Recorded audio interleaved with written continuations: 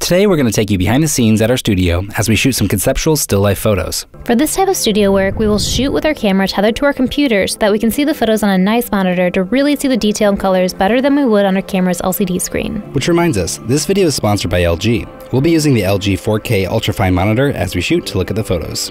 Let's get right into it. For our main lighting setup, we're using this Alien B B800 strobe with a 72-inch parabolic umbrella. We're triggering our Alien B strobe with a pair of pocket wizards. We also have our Aperture 120D set up to add some fill. And we have two pieces of white foam core which we're using as bounces to fill in some shadows.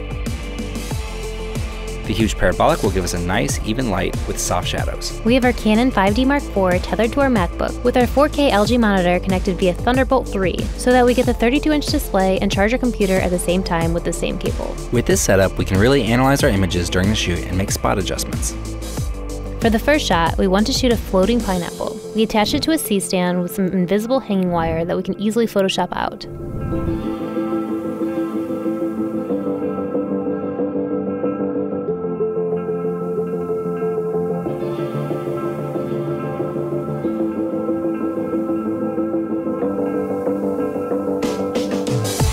Since we decided to paint the pineapple white, we thought it'd be interesting to pair it with a white backdrop, creating a minimal, single hue dominant image. We'll use our foam core bounces as the background and floor of the image since they are super flat and clean.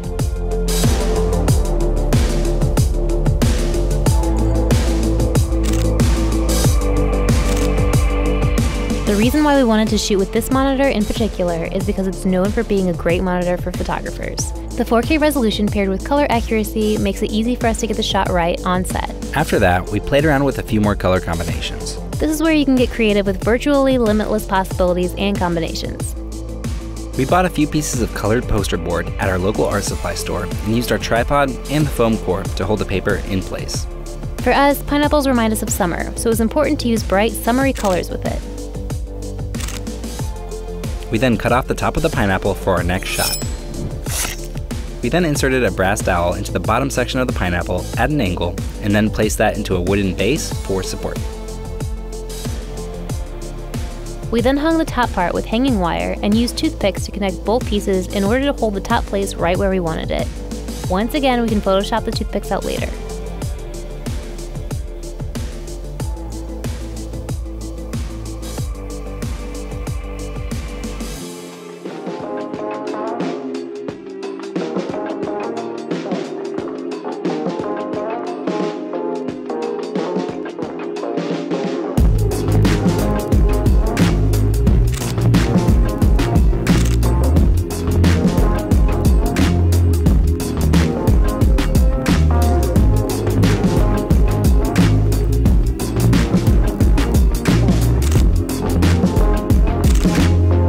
Next, we have a bunch of bananas we spray painted white, and we'll shoot it in a similar fashion.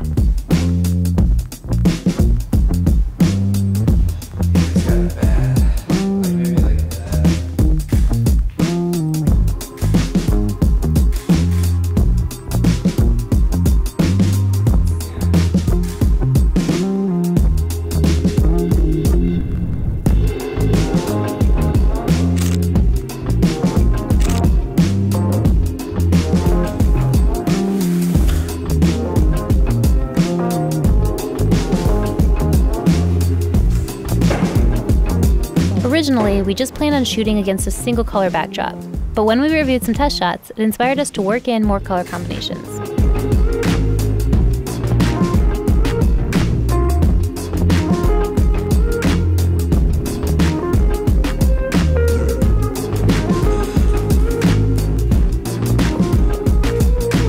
We also noticed that our pink backdrop, though not being used, was splashing in some color into our scene.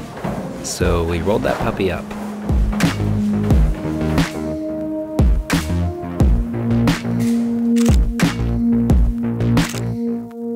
With the bananas done, we had two more concepts we wanted to shoot. We had an idea to shoot an ice cream cone with a lit light bulb instead of ice cream. When we're thinking of shooting for stock, we like to think of creative ways to represent common ideas. We first tried using a store-bought sugar cone, but it was too small for our bulb and socket. So we upgraded to a gourmet waffle cone. Just right. We were able to drape the cable behind the cone and my arm, leaving us with a clean shot and nothing to remove in post-production. We also cut off a sliver from the bottom of a cherry so it'd balance better on the top of our bulb.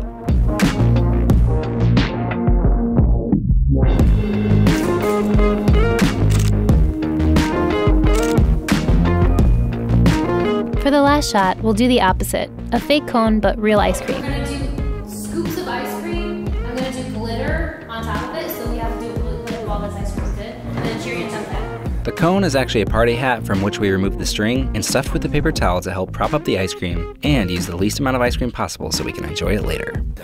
It doesn't look good, you know. The first attempt didn't look so good. I just want to start over.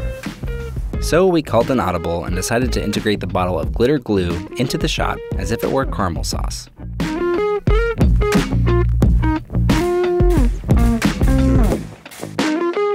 Once we finished, we went through our shots in Lightroom to make sure everything was looking good. We were told we could trust that our images would have color accurate to real life because it won TIPA's Best Photo Monitor of 2019. Quite frankly, we didn't know what or who TIPA was, but after Googling, we were like, okay. This nano IPS monitor is the real deal, Neil. This monitor is perfectly paired with Mac computers, like our MacBook Pro here. Another feature we love with the LG monitor is the on-screen control. This menu gives you quick access to monitor settings like brightness, volume, picture modes, and you can easily use split-screen layouts to maximize your productivity. Alright, let's take a look at our final images.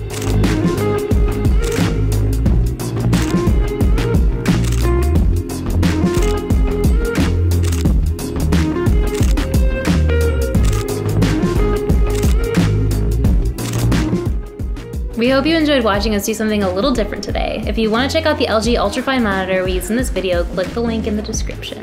We'll see you in the next one. Like and subscribe and hit the notification bell. Bye. Bye. Rachel, no. You're good.